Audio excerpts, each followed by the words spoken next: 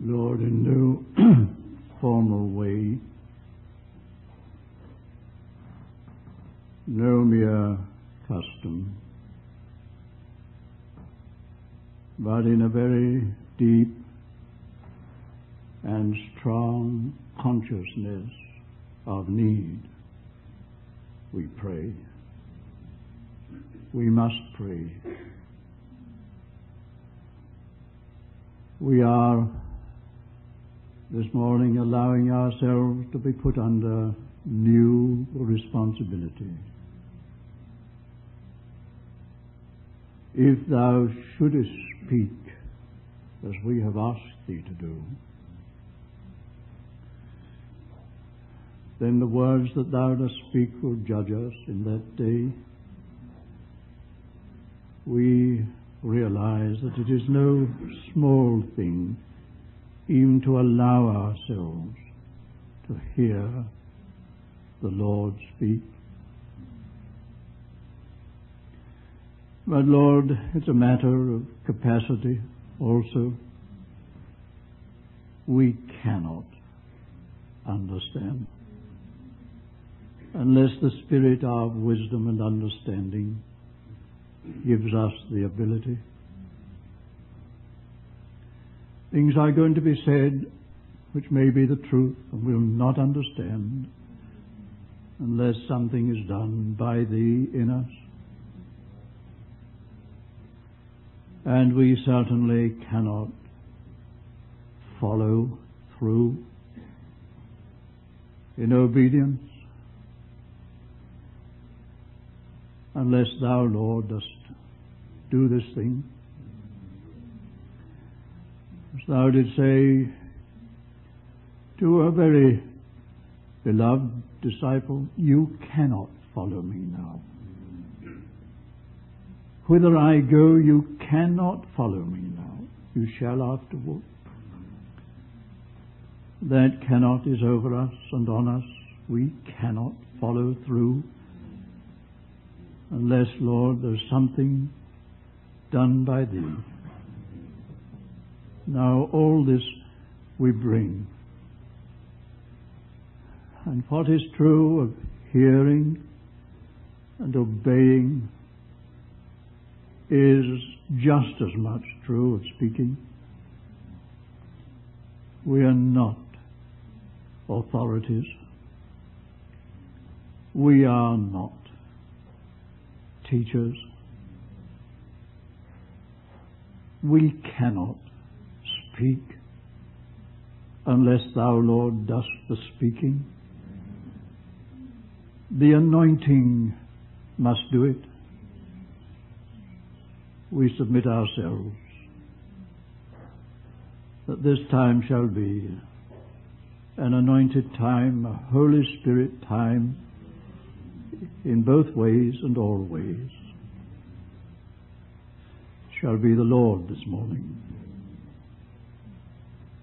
Granted that the glory may come to Thee and any fruit may accrue to Thy glory. In the name of the Lord Jesus, we ask this. Amen.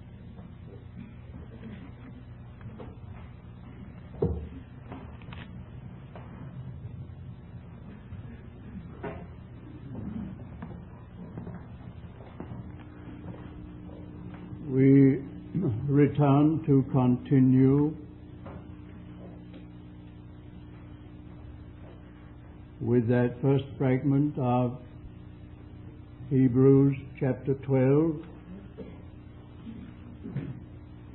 verse 22.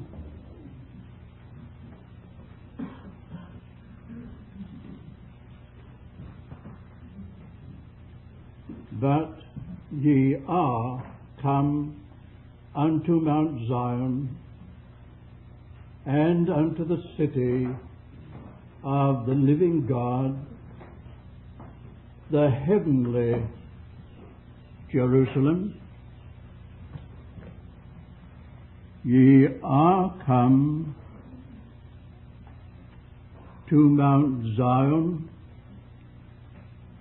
For this morning, I want to link with that one or two other passages of Scripture. First of all, back in the prophecies of Isaiah.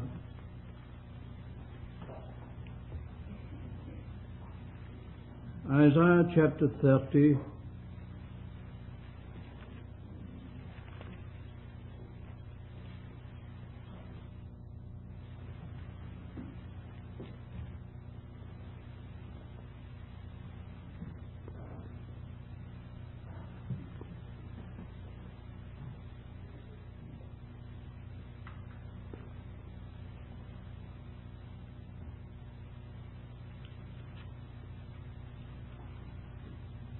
Pardon me, it's chapter 32. Isaiah chapter 32 at verse 10.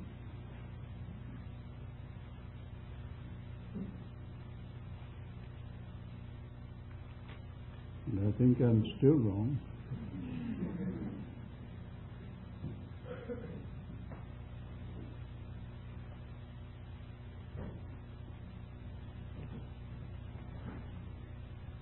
Chapter 30.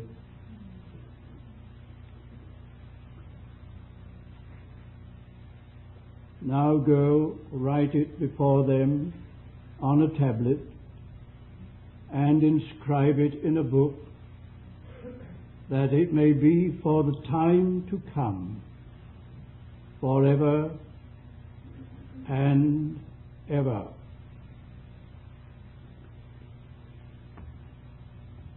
And then will you turn to the second Psalm, Psalm the second. I want you to read this Psalm. Perhaps we begin at verse 6, having glanced at the earlier part. Yet have I set my King upon the holy hill of Zion. I will tell of the decree. The Lord said unto me, Thou art my son. This day have I begotten thee.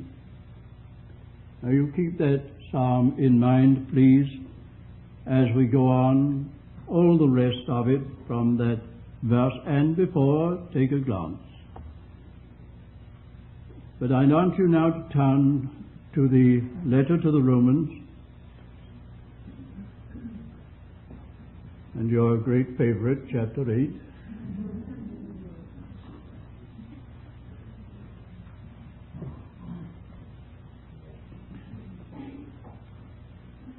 No, I'm not going to read what you want me to.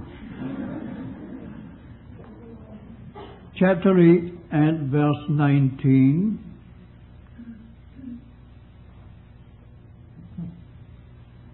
For the earnest expectation of the creation waiteth for the revealing of the sons of God.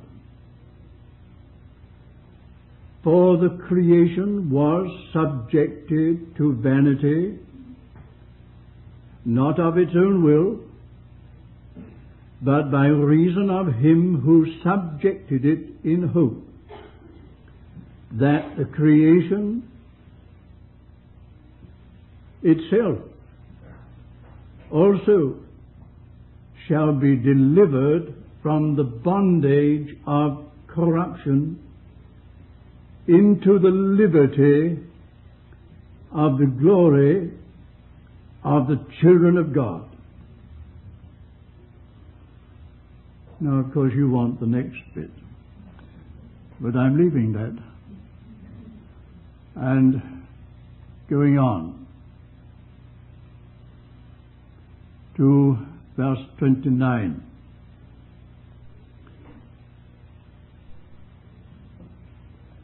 For whom he foreknew, he also foreordained to be conformed to the image of his Son, that he might be the firstborn among many brethren. And whom he foreordained, them he also called. And whom he called, them he also justified.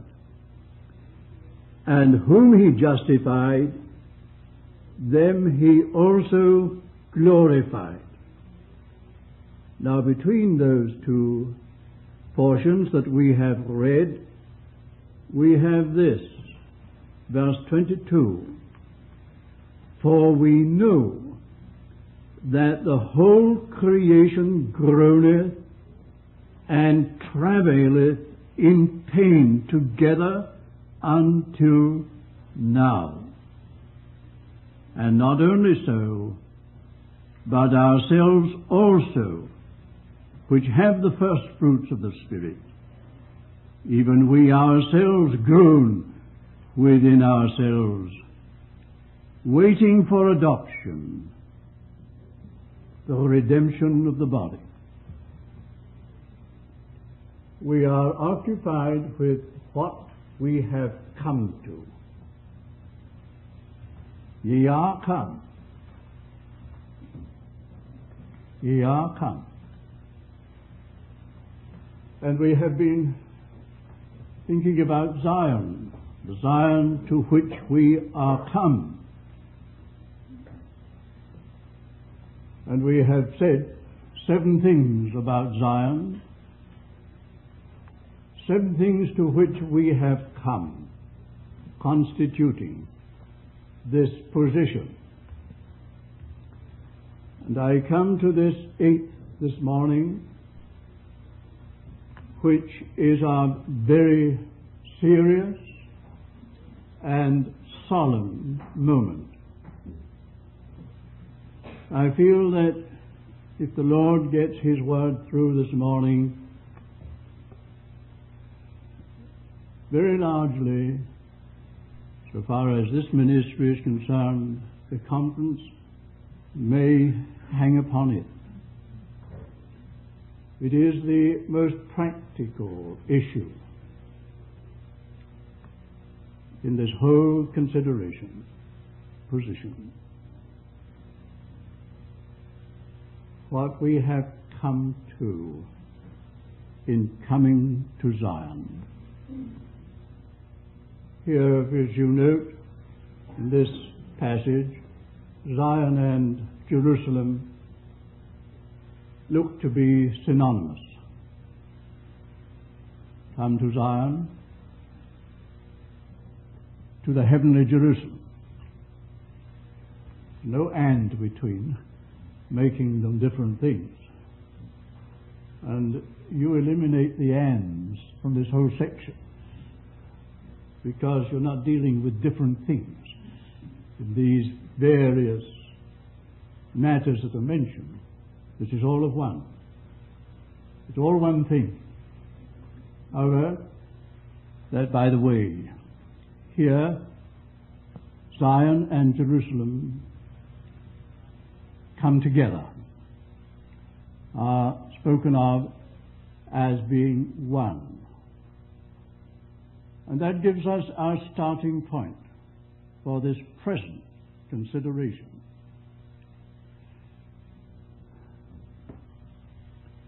Zion as the heart of Jerusalem, as the very essence of all that Jerusalem was intended to be, as the real spiritual meaning of Jerusalem, the concentrated point of all that Jerusalem represented. Zion, Jerusalem, in history and in the nations, have always been the storm center. The storm center of history. The storm center of the nations. Of course, it would take a long time for us to even look generally at the history of Jerusalem. You can do that at any time, but how many sieges? How many investments? How much was Jerusalem the object and center of world attention and concern? Again and again and again, eyes were turned toward Jerusalem for Jerusalem's destruction, for Jerusalem's wiping out, for Jerusalem's possession. The long, troubled history is the history of Jerusalem even to our own time. A world center of conflict and controversy that everybody recognizes. Zion, what the prophet calls the controversy of Zion. The controversy of Zion. Zion, Jerusalem, has been a controversial object in history and in the nations all the way along. It's extraordinary, isn't it? You wonder why it's not such a wonderful city, is it? It's not so great. How long would it take you to walk across it or even to walk around it? What is it and what was it? Perhaps it's a better specimen of world cities today so far as structure is concerned, modernization, but what was it? And even now, what is it? How can it compare with London, New York, Paris, any of these others you might mention? Well, they might be centers of attraction, truly. Tremendous battle in our own lifetime to get hold of London.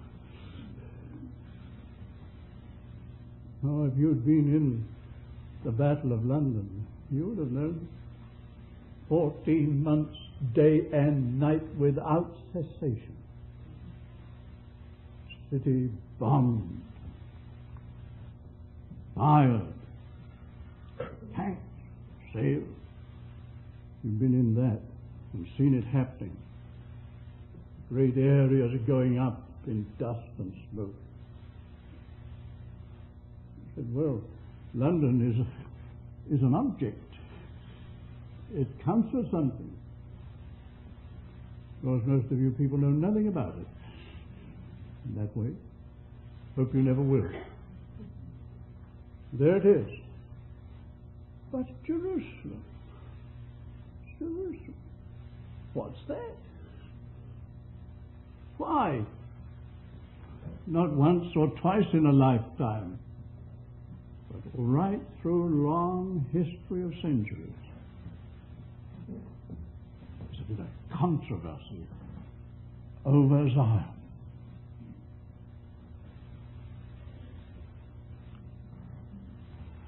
And if you look closer and look into it more carefully, you will come to see this, that Zion or Jerusalem was always a sign. It was a sign. There was a significance attached to it. And the significance was not its temporal aspect of buildings and structures and economies and so on. Why, Babylon could go far beyond all that. It was a spiritual thing. For you notice this, whenever the spiritual life of Jerusalem as representing the people, the nation. Whenever the spiritual life was right, whenever it was a matter of right standing with God, Jerusalem was in the ascendant. Attack if you like. Let the hordes of Babylon, Syria, come against Jerusalem and encamp. There's a Hezekiah inside. There's a people inside who are right with the Lord, waiting on the Lord, crying to the Lord, making the Lord their trust. And so much the word worse for Assyria, for Babylon. In a night their hosts are wiped out by the angel of the Lord. When things spiritually right, doesn't matter how fierce, forceful and great the assault, the antagonism, they stand. I'm through. But from time to time, it was not like that inside. The spiritual state was low. There was declension. There was wrong. The standing before God was not right. And then Jerusalem was always in weakness, always in fear, in dread. Weakened from the inside spiritually. Could not stand. And at last, after more than one successful assault, or breaking down, overcoming, at last, simply because of this poor, low spiritual condition, Jerusalem is destroyed. Finally destroyed. That is robbed of its place in the divine economy and purpose. It's a sign of a spiritual condition. Zion has always been such a sign, a barometer of spiritual life.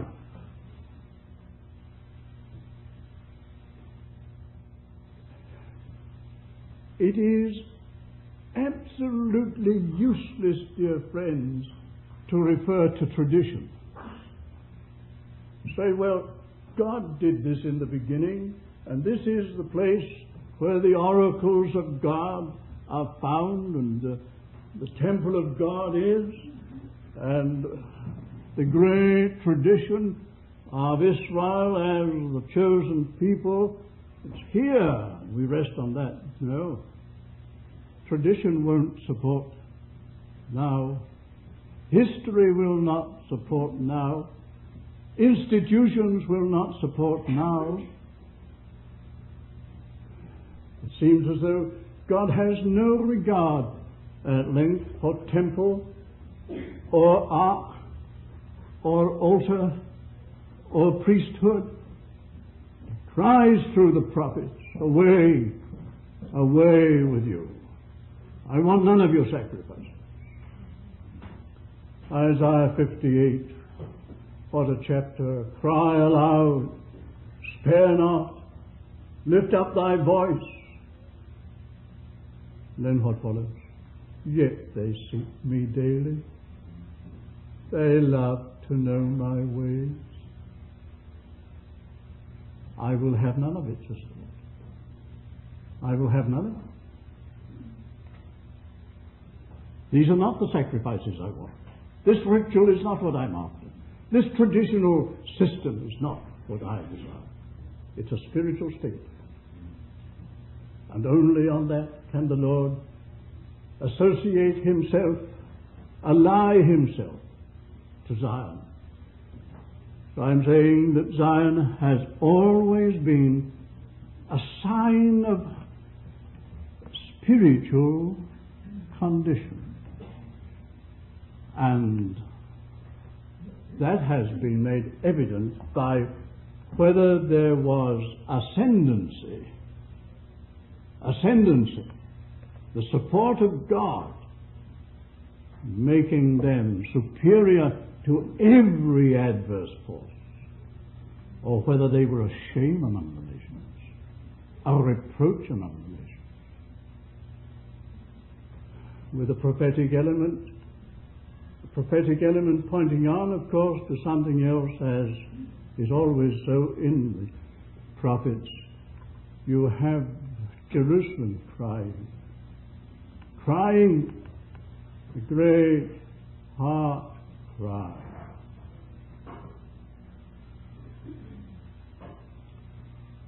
Woe is me. Woe is me. All ye that pass by, all ye that pass by, have pity. Have pity, all ye that pass by. What a tragic situation. For Zion, shame amongst the nations. And which of the two things? Ascendancy or shame? Glory or dishonor? Right at the center of history and the nations, bound up with a spiritual condition, dependent upon a spiritual condition. You know, there's a lot to be gathered into that statement, dear friends, which I could never stop even to explore. But if you look at this letter to the Hebrews again and see that we are come to Zion, we are not come to something, some religious thing, some tradition. We are not come to historic Christianity, I may put it there. We are come to a spiritual situation which is calculated to startle us. Oh, we say we are in the day of grace. This is the dispensation of grace. True. Is the letter to the Hebrews on any other ground than the ground of grace? Surely not.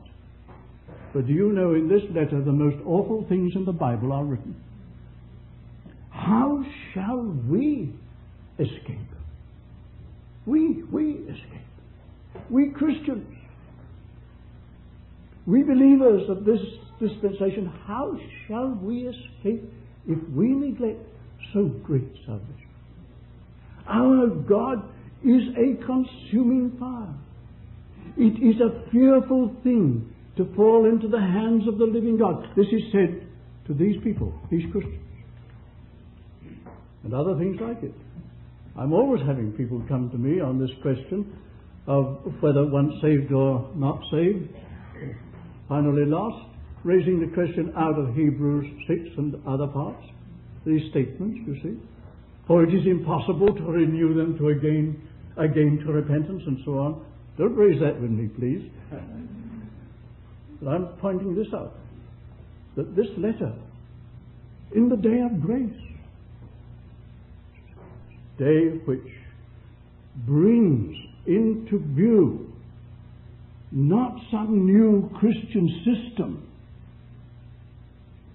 not the formation of a new Christian tradition, but a spiritual condition without which everything else is as nothing.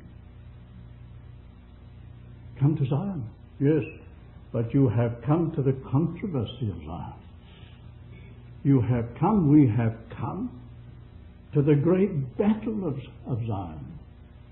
And it's a spiritual battle. There it is then. What a battle. Well, now let us, having said that, and that is the background of it all, I don't want to make you glum. I see your faces are getting a bit heavy and your chins are dropping a bit. You think I'm getting back sunny, I think, from Zion. No, I said this is a very solemn time. Going to have a lot of teaching this week. Not going to avail one little bit if there is not a corresponding spiritual position. Well, now, having said that and laid that as the background of all, it's the battle, the controversy of Zion. And what is the nature of this controversy? Let's look at one or two things about it. And I'm working toward a very, very vital thing, which I trust we shall reach before we're finished. The nature of the battle. What was the nature of the battle with Israel, centered and represented by Zion, Jerusalem? It was the battle in relation to a calling and a vocation. They were called by God. They were chosen by God. They were an elect race. See why we came to Romans 8? An elect race. A chosen people. In history on the earth, they were the elect of God. Chosen and called and separated. What for? To be saved? Just to be different? Just to be that? No, for a vocation. A calling. A testimony in the world. A testimony among the nations. A mighty heavenly vocation on the earth. Called for that. To reveal God. What God is like. The reality of God. The glory of God. The holiness of God. The power of God. A vessel of testimony among the nations, to the nations, to the world. Zion, as we have been saying, is that which represents God's full thought for mankind. The fullness of God's thought is vested in, centered in Zion. And because of that, the battle starts. That is, as it says here, the city of the living God. In history, it was the city of David, God's anointed king. And you notice the history of David? Up, from birth, up. It looks like down and out, but no, steadily, steadily up. That all the forces of Saul and his malice, his devil-driven soul, be concentrated against this young man. What that young man suffered, you know the story. He seems to be a marked man. As we say, I don't know whether you have the phrase in this country, a speckled bird. He seems just right from the beginning to be a marked man. That the devil had put a mark on that man. Watching him, pursuing him. Poor David cries, I'm like a pelican in the wilderness, a sparrow upon the housetop. Oh yes, the object of a fierce and furious relentless malice for his undoing. But he holds on his way steadily, not because he is so strong, for there were times when David broke down. I shall now be killed.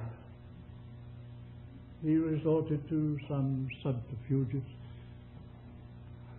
Man of like passions with us, very human. Nevertheless, through it all, whether it is in the land of the Philistines by compromise, a mistake from which God sovereignly delivered him, or wherever it is in the cave of Adullam, in the wilderness, driven hither and thither for his very life, his spiritual course is on and up. Spiritually, doesn't look like it outwardly, on and up, until eventually, anointed, he comes to the place of the anointing, the throne.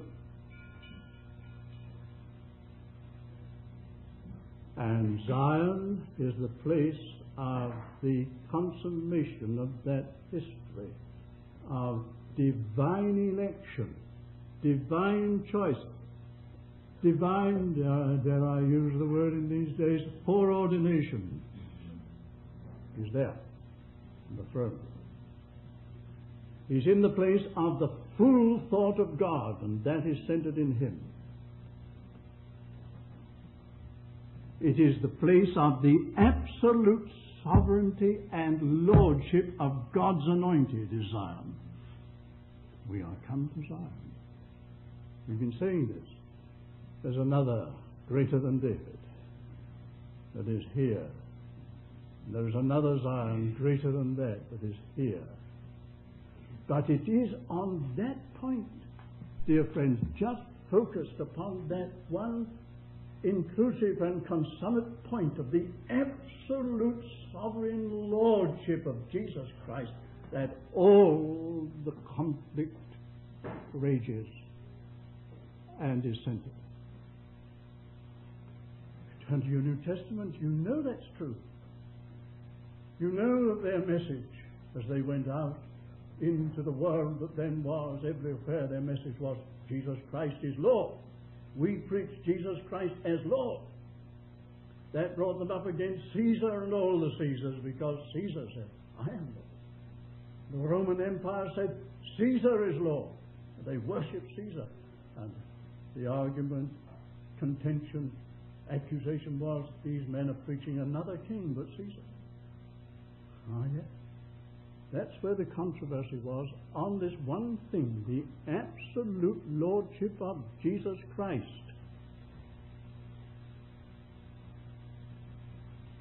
The controversy of Zion is on that point. Ultimately, God's anointed. How you come? Why did we read Psalm 2? Why do the nations rage? Raging nations. We're coming to that in another connection shortly. Raging nations, kings of the earth, gathering themselves together against the Lord and against his anointed. Let us cast their bonds from us. Let us get rid of them. They're a menace. A menace.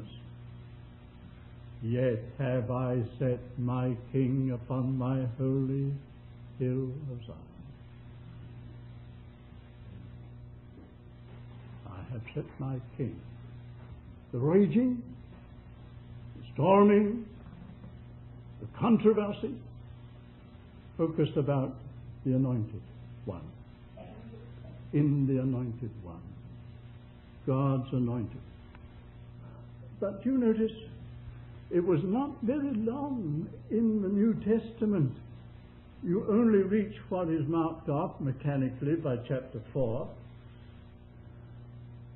Oh, there's a use, of course, in having this thing, that man in Paris did just a few centuries ago when he divided up the Bible into chapters and verses. That's quite a modern thing. Quite useful for our purposes of reference, but, and I've said this often, it's a very, very good thing to wipe those things out sometimes and read straight on, blind to the chapter. You notice when you reach chapter 4, as it's marked, you reach a point in the controversy. The controversy of Zion. Oh, the battle's on. The battle is on. The forces of evil in this world have set their mark upon this anointed one and the proclamation of him. And when they are at work killing James and imprisoning Peter, the church meets. Zion gathers. Zion gathers. What do? Quote the second psalm. Quote the second psalm to the Lord. Lord, Lord, Lord. And then they quote, why did the heathen or the nations rage? The people imagine vain things against the Lord, against his anointed. They quote it. What happens? What happens? The king is in his holy Mount of Zion. He intervenes. He intervenes. Oh yes, Herod seems to have scored a great success in killing James. And he's so pleased with himself, and the people are so pleased with him. Since he's going to do the whole business, he takes Peter, puts him in prison. That's all right. So much the worse for you, Herod. What's the end of that story? He was eaten of worms and died. And the next sentence, but the word of the Lord went on, prospered. The holy hill of Zion, and the one enthroned, you see. Because there was right standing with God then. So they quoted Psalm 2, meaning that time has no place in this. Geography has no place in this, that wheresoever there is a true representation of Zion, there may be assaults, seeming successes of the evil one and his powers. The issue is with him who is in Zion. The issue is victory. God has set his Holy One upon his holy hill, Zion. The anointed is there. Now, dear friends, you're listening to all this as Bible exposition, perhaps. I don't know what you're thinking, what your reactions are, but I know what I'm after. I'm after something. I hope you will move with me to the object that we are seeking to reach.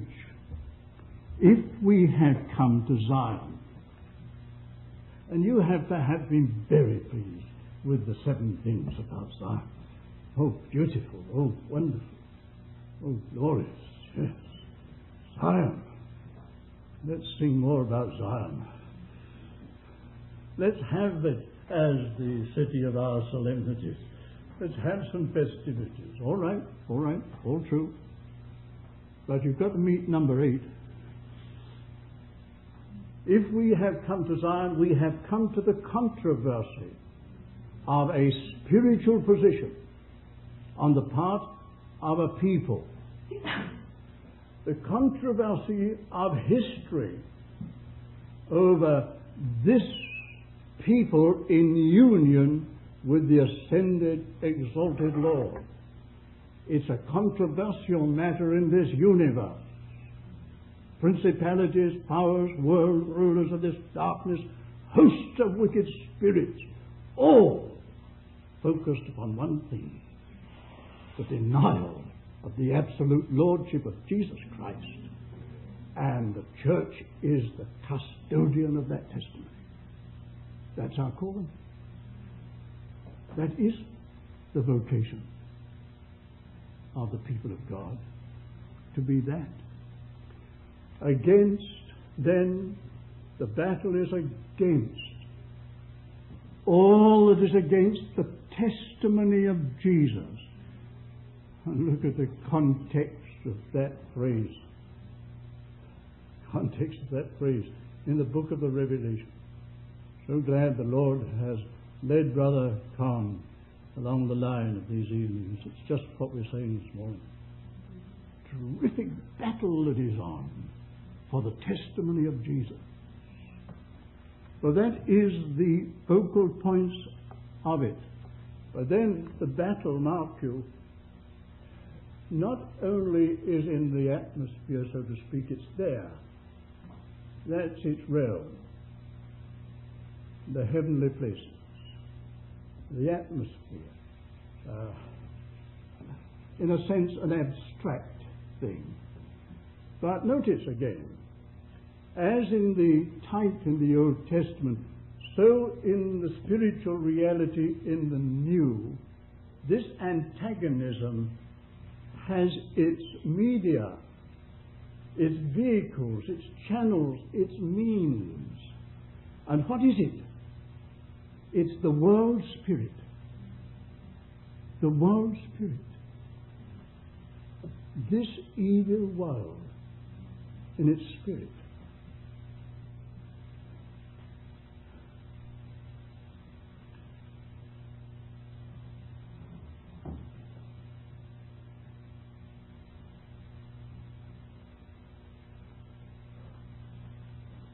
I don't think yet we have really grasped what the New Testament has to say about this world. This world. It is an enemy of God. It's an enemy of all that is of God. Love not the world, neither the things that are in the world.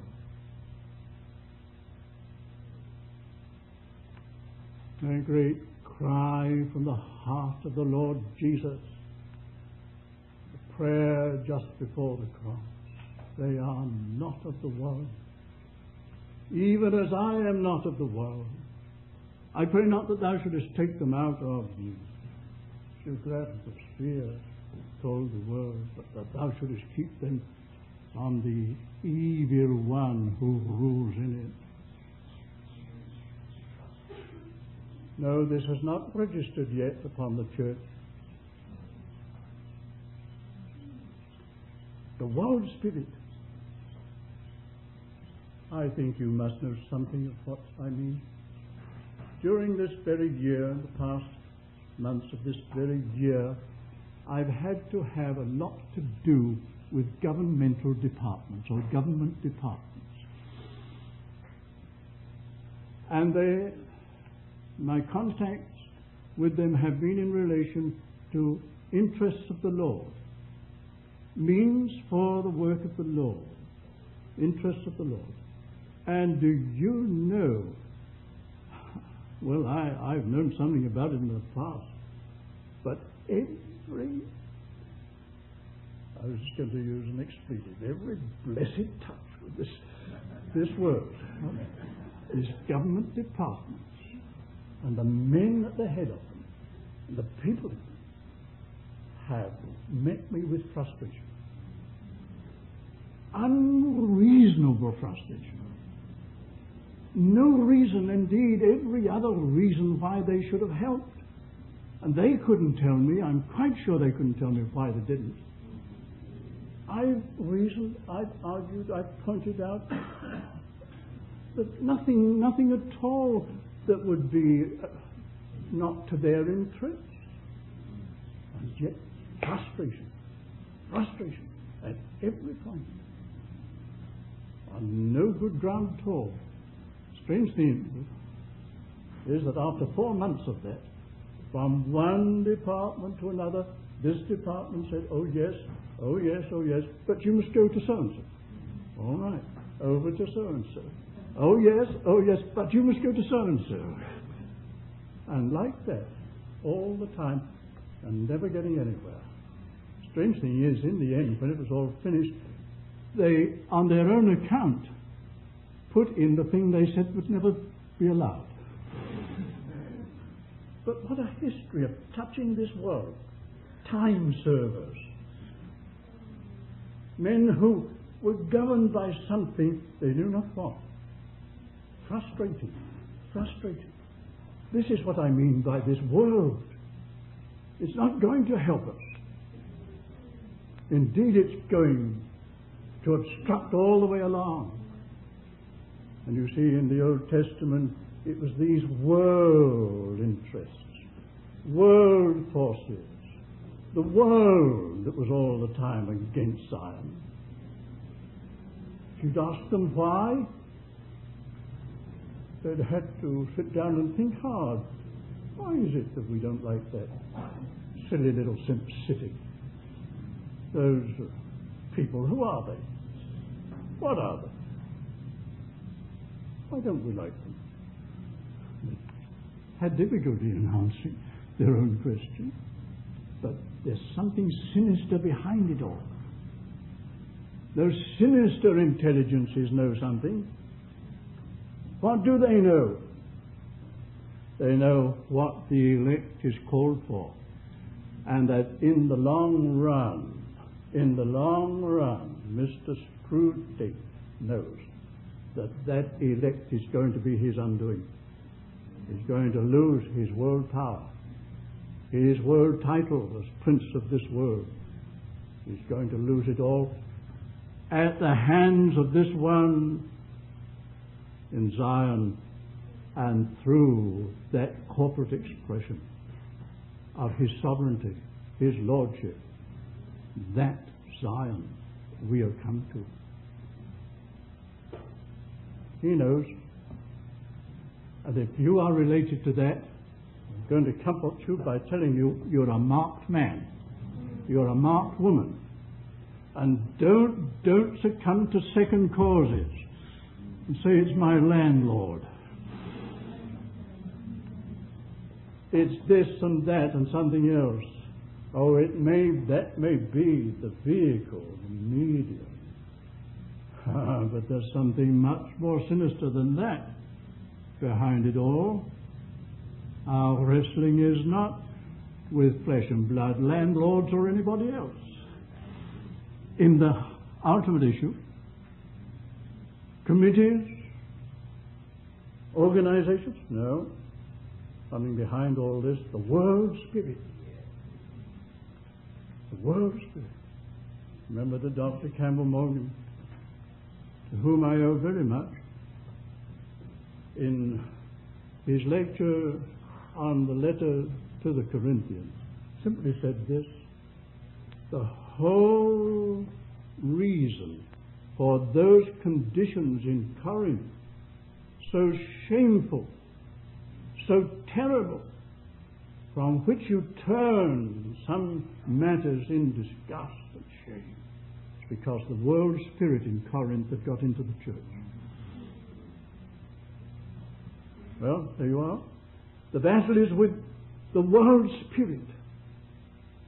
As in the old, literally, so now in the new, spiritually. I need not dwell upon 1 Corinthians, need I? World spirit, the wisdom of this world. The apostles up against that. The conception of power in this world is up against that. The wisdom, the power of God, our Jesus Christ, he says, is Lord. All right, that's another line. Let's go on. And this is the final phase to which I want to get so definitely this morning. that what Romans 8, the parts we read, bring us to as the very sum of all this that we are saying about the controversy of Zion.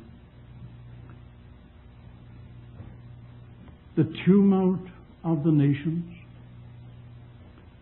The tumult of the nations. Psalm 2, of course, is the nations raged, kings of the earth gathered together. Tumult in the nations.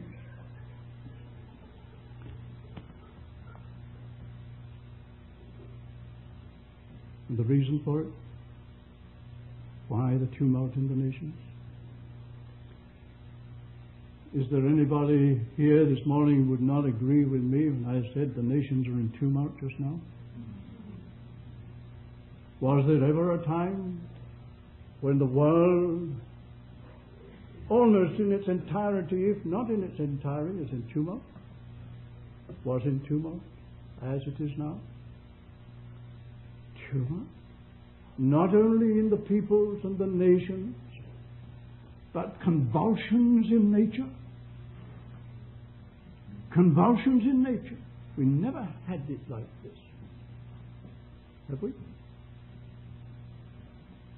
All these convulsions. I don't know how much you're in touch with it, but somehow or other we know about it.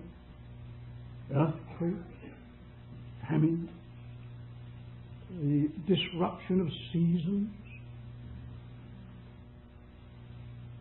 what not. There is, and it's the best word for it, convulsion in the nations. Romans 8. The whole creation groaneth. Why, the groaning and the moaning I've heard in these meetings is nothing to what's going on in the creation. It's bad enough.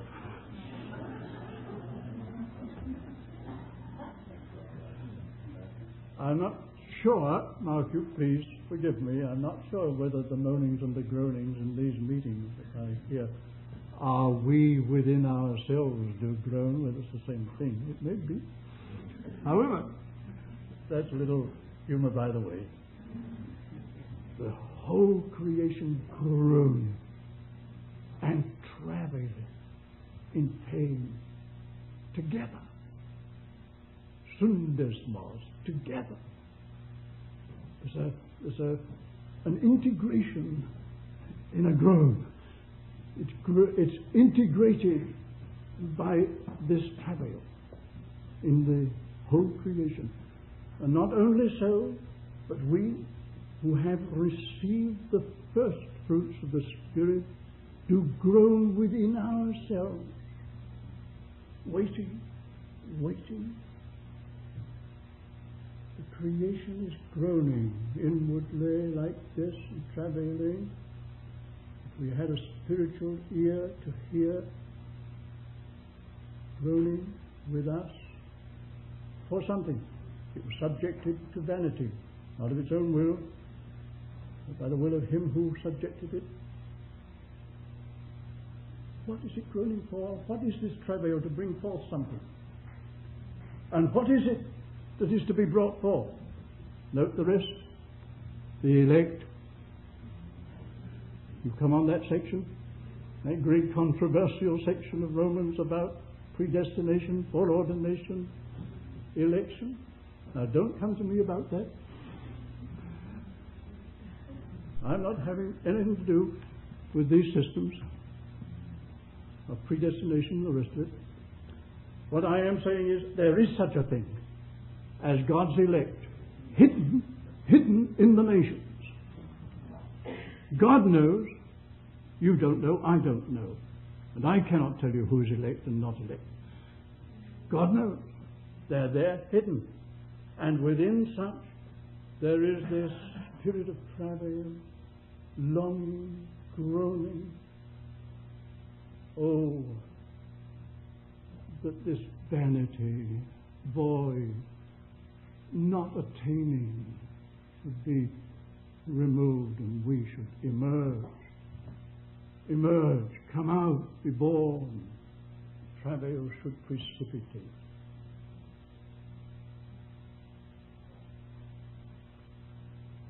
There we touch the heart of things. What are all these convulsions in the nations about, and in nature? As we are moving toward the end of the dispensation, why this? Why this?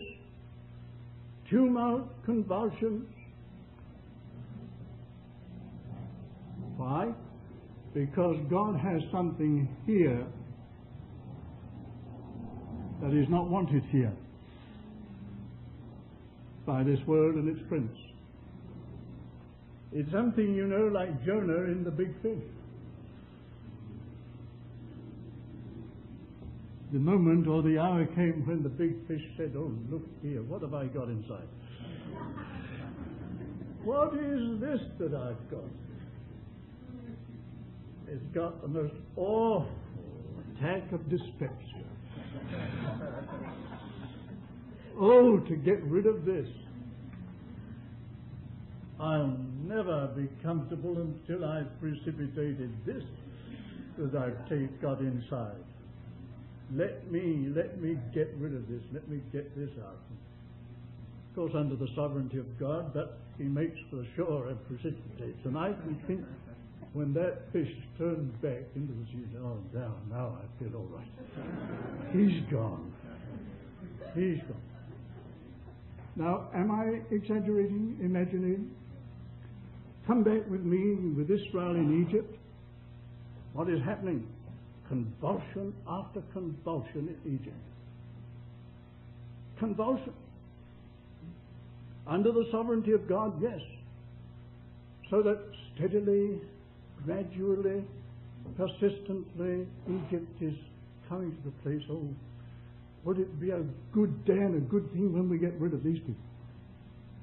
You notice what happens at the end? And they thrust them out.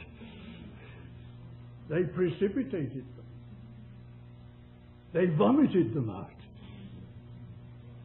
And I suppose, although Pharaoh's army pursued and brought them back, the many, if not all, in Egypt said, thank God they hadn't succeeded and brought those people back again. We are rid of them, and it's a very good riddance. Now, that's not interpretation.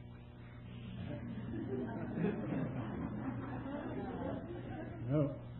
There's a people in there, God's elect, and sooner or later, the place where they are will want to get rid of them. They're a menace. A menace. But come over to Babylon. They're there. They're there. We haven't very much to indicate. We have Daniel and his three friends, and we must conclude that they were not the only true ones in Babylon. There's Ezekiel, isn't there? There's a remnant in Babylon. God has a people. He's doing something through 70 years, and then the 70 years are completed. And what happens? The prophet Isaiah cries, chapter 43, for your sake have I sent to Babylon and brought down all their nobles. And how did it happen? Belshazzar has his peace, doesn't he? Hand writes on the wall. Thy kingdom is divided, removed. That night was Belshazzar slain. How? Cyrus and his army had stealthily through the night moved along the wadi, the valley, the dry valley, through into Jerusalem underground, and to use the phrases of the prophet, had broken in pieces the gates of brass and cut in sunder the bars of iron, and come up in the middle of Jerusalem, slain Belshazzar. For your sake, because of you, The elect I have sent to Babylon and brought down their high ones. The people inside are a menace, and God's object of all his activities, world convulsions, if you like. And I believe, dear friends, as we get near to the end, when the church is to be raptured, when the church is to be extricated, these convulsions are significant, very significant. The day of our emergence is near. You remember the phrase? I wish we had it in the literal Greek. Words of the Lord, prophetic words of the Lord about the end. The end. He says, the tumult of nations, men's hearts failing them for fear of the terrible things which are coming upon the earth. But the literal there is not distress of nations. The literal Greek is no way out for the nations. No way out for the nations. Oh my word, isn't that true today? Trying to find a way out, huh? No way out for the nations. But then note, when that time comes, lift up your eyes, for your way out draws near. Your way out. There is a way out for the elect when there is this investment. Well, you've got the teaching, haven't you now? You come to Zion. I wonder, I don't know, of course, in the smaller world of the New Testament, it may have been true under those persecutions and martyrdoms. I think it was. But the world is such a much bigger world now than then. This great world compared with the little world of the Roman Empire then. I wonder if there was ever a time in the history of this world when the saints were going through spiritual pressure more than they are now. Spiritual pressure. I'm not talking now only of outward persecutions. Some are in that. But even here at this time this week, dear children of God said to me, I never in my life knew so much spiritual conflict. Spiritual pressure. It sometimes gets unbearable, intolerable. Wonder how I'm going to get through. Well, many of you may not know anything about that. If you don't, well, don't worry at the moment. But if you do know that, dear friends, and some of us do, we never in our lives, and some of us had a long life with the Lord, knew such intense and almost naked spiritual pressure. That at times it does seem to get to the point where we'll break. We'll break. Many dear children of God all over this world write to me on these terms about this. What does it mean? You come to Zion, that's what it means. Leave your theology of election and predestination. Leave that. That won't get you anywhere. Only into trouble and confusion. But take the fact that God has a people in this world, in the nations, hidden in the nations, whom He knows. The Lord knoweth them that are His. He knows them. And they are of the greatest interest to the devil. They are marked. And they're involved in the controversy of Zion. You like to leave the word Zion, if that creates mental pictures, leave it. Forget it. See the meaning, the spiritual meaning of something that is standing for the testimony of Jesus, that is standing for the absolute lordship of Jesus Christ, that is standing for the true vocation of the church. a people like that. Not going to have an easy time. I'm sorry to say that to you. But we've been told that, haven't we, this week, very, very pointedly. But here it is. You go back, and perhaps there'll be troubles, difficulties, this kind and that, family, business, what not. And then you'll say, well, what's happened to me? What's gone wrong? It's all gone right. Oh, I wish we could believe that. If what I'm saying is true, it's the controversy of Zion, that the conflict over something very precious to the Lord, because Zion was very precious to the Lord in history, wasn't it? Read the Psalms. Something very precious to the Lord is being challenged, combated by all the forces of evil, nakedly and by every kind of means. And this is the explanation of the present convulsions. This prince of this world, and this world's spirit and system, knowingly or unknowingly, is sick of us.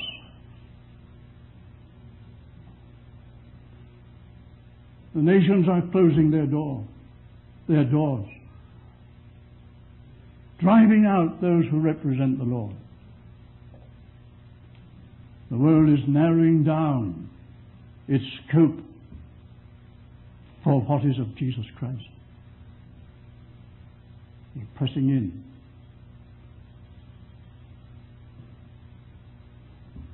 The explanation, the time of the way out for the church. And of course it's a false hope on the part of the world. It may have been true that the Egyptians were very glad when those people had gone, felt at rest for a time, didn't last very long. It was a transient thing. Their later history was a bit troublesome. Babylon may have felt a bit more comfortable when that remnant had gone back to Jerusalem. It didn't last very long. I have brought down. The Lord destroyed Babylon. Has He destroyed Egypt? Maybe, and it may be that when the church is gone, the prince of this world and his kingdom may say, well, glad they've gone. They're out. We can have it all to ourselves. But if you notice the context of that is, they don't have it themselves very long. Then there comes the judgment. The judgment of this world is just waiting until the church is out. That time is drawing very near. I think I've said enough, have I? I could say much more as to the aspects of this conflict, the means used by the enemy to try and undo this testimony, to try and destroy Zion. Means used, well, one is confusion. These evil powers and spirits are spirits of confusion. They always were. There never was a time, I venture to say, in the history of this world when there was more confusion. And confusion in Christendom, in Christianity. And it's brought down to the least local expression of Zion. Confusion. Is it true? Don't know what to do. Where you are. How to answer. What it means. Spirits of confusion invading everything that is on this earth. Confusion. Spirits of corruption. To defile. To defile. Corruption. Spirits of deception. Was there ever a time when there was more deception? Everywhere? Deception. Oh, I dare not stay with that, dare I? Here it is, the things that are misleading, assuming a divine complexion that are false, are a lie. They won't last. They'll have their day and cease to be. The roots of their the seeds of their disintegration are in them. There's a falsehood there, in the semblance of good and right. Deception, divisions. No end to this. No end. To the last two, the Lord's people, there will be this attack to divide, get us apart somehow. Yes, in the church universal, split up. In the local churches, yes, division. And division following division. And in the family, and in the two. The two. We're in a battle. It's a terrible thing to say, but you know, however much there may be of love and certainty that the Lord brought you and your wife together, or you and your husband together, very often there's a battle over your fellowship. Is that saying too much? But it's true. Battle. Misunderstandings can come in there and divide and isolate. Anywhere, the spirits of division are at work today. And the slogan of those forces is, divide and conquer. Depends on the ground on which you're standing. You're standing on natural ground, on doctrinal ground, on theological ground, on interpretation ground. Standing on any of those grounds, you won't hold together. You won't hold together. If you're standing on the ground of Christ only and His Lordship, that is the answer. I close this then with, Zion is very precious to God for the reason that His Son is His appointed King on His Mount Zion. There's a great love of this testimony of Zion is for His Son's sake. You and I must have His Son's sake as the motivating power of all our ways. Ye are come to Zion, but you come to an involvement in a great conflict. So help us God.